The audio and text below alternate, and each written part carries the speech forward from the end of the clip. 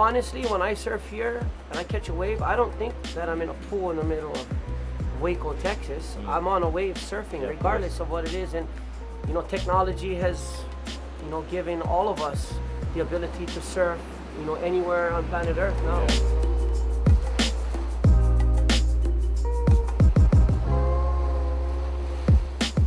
Once you get on that wave, you're not thinking you're in a pool, right? You're on a wave getting barreled. Sure. It's like you're at Uluwatu, whatever. And I think it's also the people you're around as well.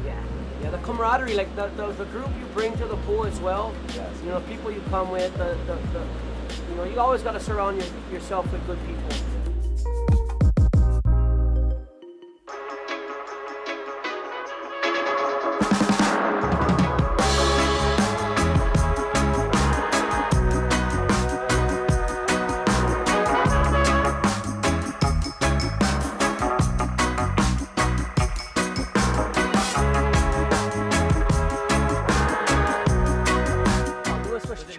Today.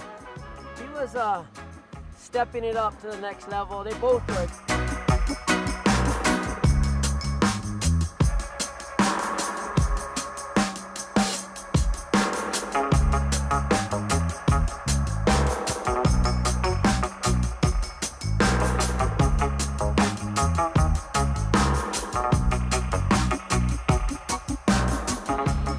Back after you've fallen down, and you watch him go, get up super easy, and then he pops up and he's spinning around. And in my mind, I'm literally trying to figure out how to do the spin. Like I wonder how I could even do that spin. Gotta go down. And I don't even have a clue how he does it. It's really magical watching an expert do what they do on the water. You know why I'm nervous about all that, Paul? Because I know it's gonna be my turn one day to be at their sport and jump on that bike or get on one of those cars, and it's not gonna be. Today, you know, it's easy for me. It doesn't matter what I did in this pool. Like, I could have done a move I've never done before, and it wouldn't make me as happy as watching you two guys come out of the barrel with your hands up. Yeah, like that's what makes me feel good. You went on the left. I think you made one in and out. I got one, and I stayed in it, even though it was like falling on my head. I was still able to stand up. It was awesome. That's the kind of stuff that I really enjoy about surfing, because I know that surfing can bring the world together.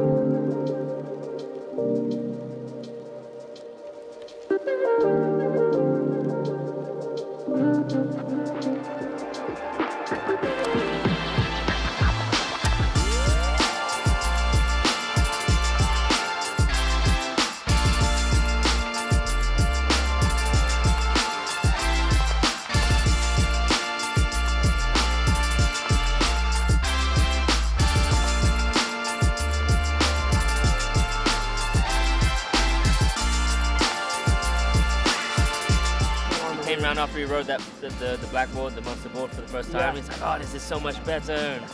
Today is my best wave ever.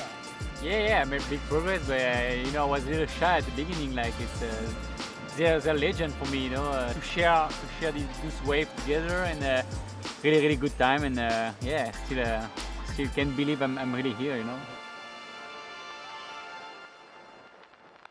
All of us we all want to see each other win, right? We all want to see each other progress and do better, and that's how it is out there, you know. Even if you fall, you get round and it's like still, yeah, you know, back round again, keep going, you got it. Have your hands in. Stand up. Hands in front. Point where you want. Yep, just like that. Yep.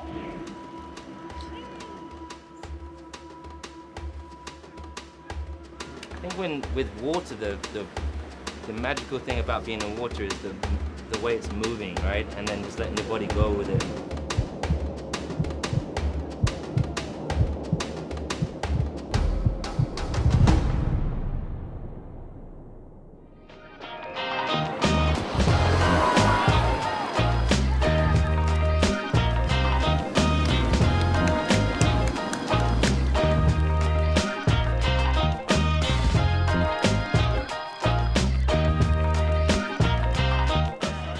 most awesome feelings when you do get it.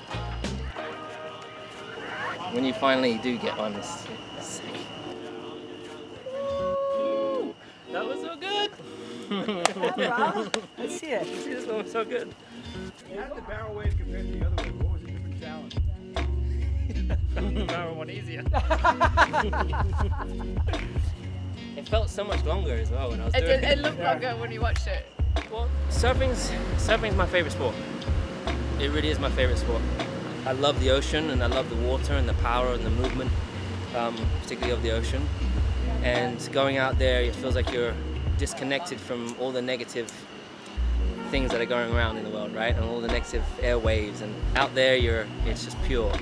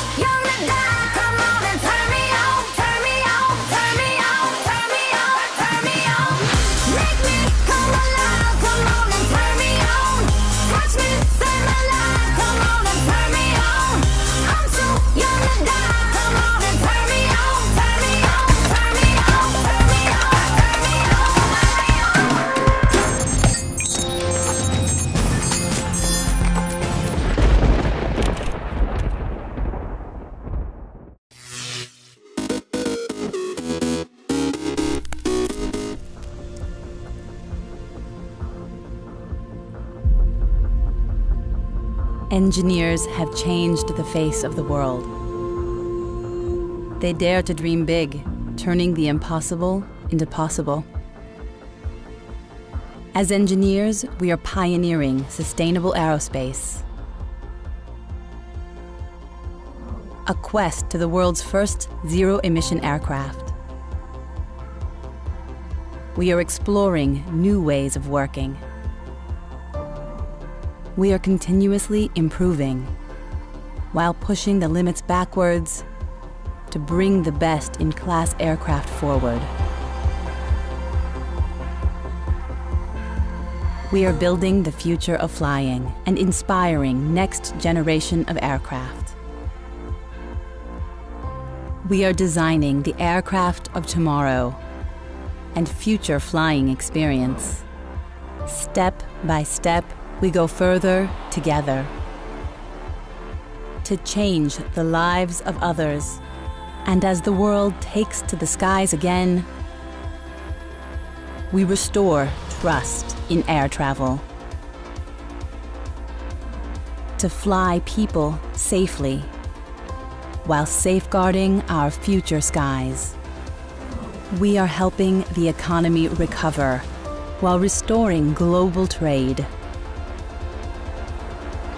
We commit to our customers and our aviation partners with passion, curiosity, resilience, innovations. In all what we do, no matter what we dream, together we can do it. Our pioneering spirit will continue to define us. We are the engineers of the future.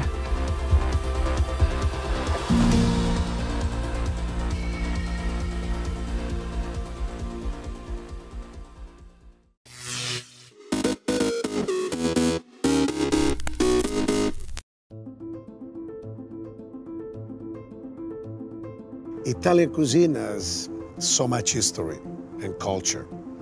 So then when you come in a place like America, Los Angeles, now you're into the melting pot.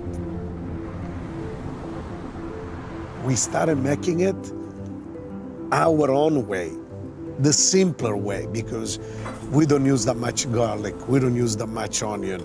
You have to taste the meat. The tomato sauce has to be tomato sauce, no so much black pepper, so much oregano, so much garlic. Simplicity really is the key. I went to cooking school in Italy. Then I went to work at the age of 14. If you ask the chef, how do you make this dish? The chef will just give you a look, and for the next 2 weeks, you'll be washing mussels and clams and peeling garlic, because you don't ask. The chef is 60 years old and he's like, who's this little kid? And when I came in Los Angeles, here, if you want to grow, you need to teach others, and maybe they'll move on, they'll do other things, but they will always think of you.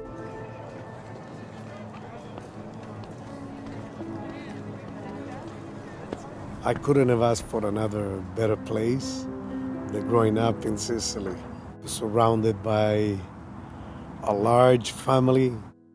And I loved being always around food, because usually around food there is good time, there is friendship, and that kind of stayed with me. This is sauce that we make here. Mama will make it here, just like the days, and the kids, they can smell it. As my father was saying, you know, in our home, if you bring 50 or 100 friends, you don't have to go and to the supermarket to shop. There will be food for 100 or more. I thought that everywhere else in the world was kind of like that. I left Sicily and I left a mom and dad there, and I arrived in Los Angeles surrounded by 2 brothers, They had a restaurant. I was always around them. And they gave me the chance, little by little, to throw me in the water. Say, no, you can do this. I was a sponge. I mean, you learn a lot more by listening than talking.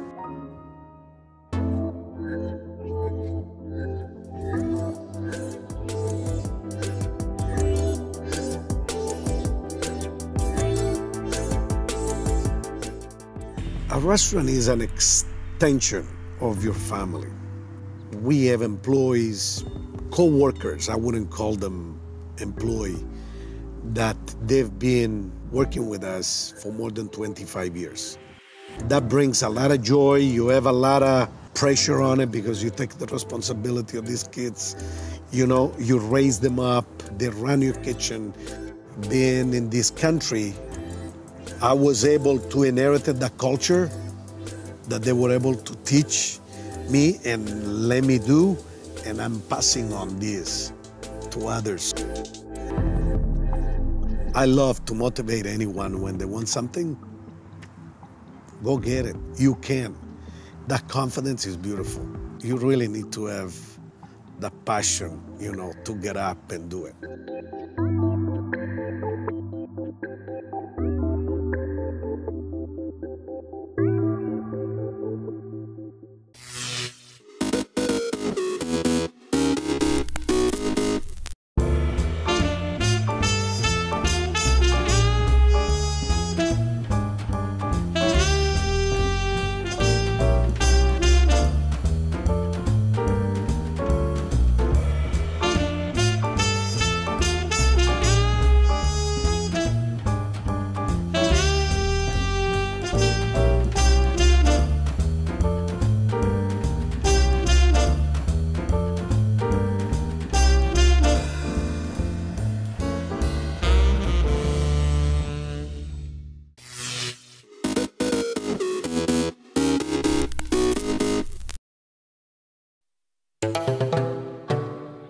New Bethesda is like the spiritual home of free thinkers. It's a sort of vast landscape that's almost biblical in magnitude. The harshness of it makes you a much more thoughtful and spiritual person. It's almost an oasis for people who are innovative in their thinking. Because to survive on such a land means you have to be stronger. You have to look for answers in non-traditional ways. This seems to be a place that is a magnet for people who want to express themselves and makes it a visually interesting place to be as a photographer. To my friends in America, if they wanted to find an area that was quirky, warm, creative, and in the middle of a fantastic land, I would say come to New Bethesda, because that's where they would find it all together in one small, wonderful place.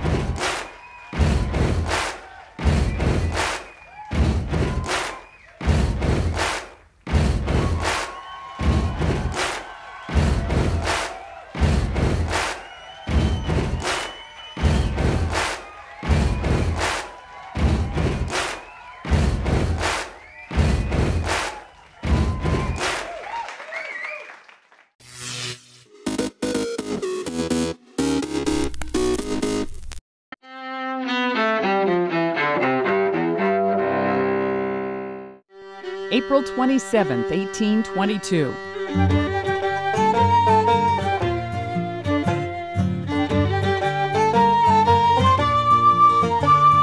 Ulysses S. Grant, the Civil War general who later served as president, is born in Point Pleasant, Ohio. Grant led Union forces during the war's final years, receiving the Confederate surrender at Appomattox. 1521, Portuguese explorer Ferdinand Magellan is killed in the Philippines, but Magellan's crew continues and ultimately completes the first circumnavigation of the globe. 1805.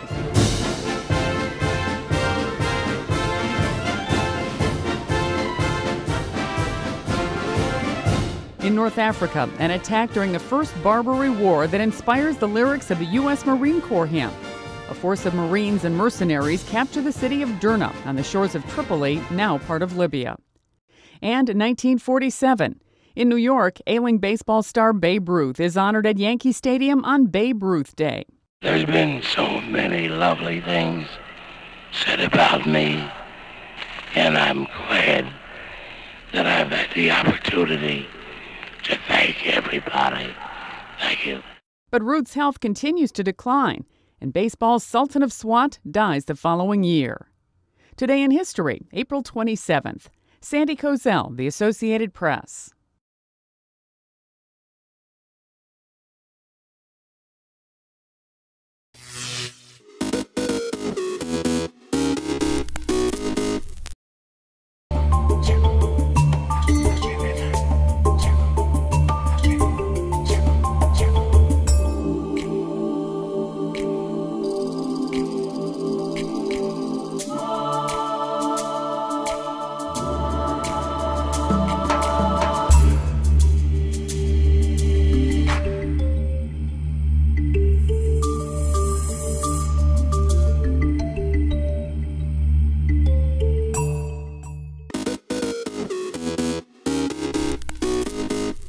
Welcome back in our studio, and in today's news,